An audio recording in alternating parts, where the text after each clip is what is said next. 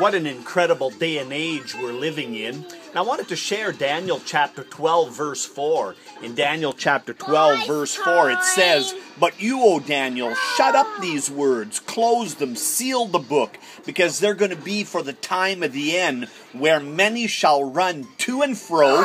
That means they're going to be able to travel very fast.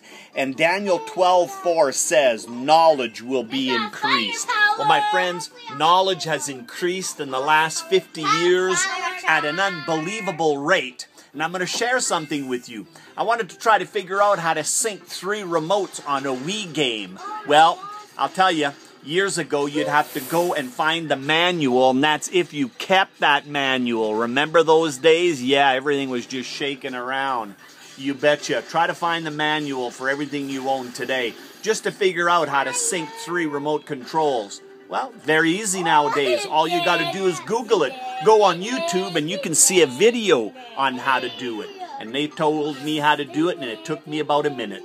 Daniel 12:4 says knowledge would be increased, and we're living in that day and age. Now, Voltaire, the French philosopher, the infidel, said, "What a fool the Bible makes of an intelligent man like Isaac Newton." Because you see, Isaac Newton said in one of his writings that people would be able to travel at least 50 miles an hour.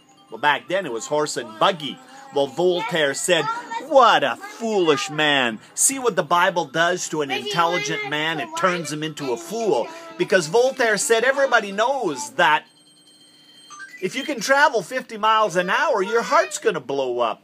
Well, my friends, what a foolish thing coming from a very foolish man, Voltaire. My friends, today, we as humans travel faster than a speeding bullet when we're on our way to the moon. Remember Daniel's 12:4.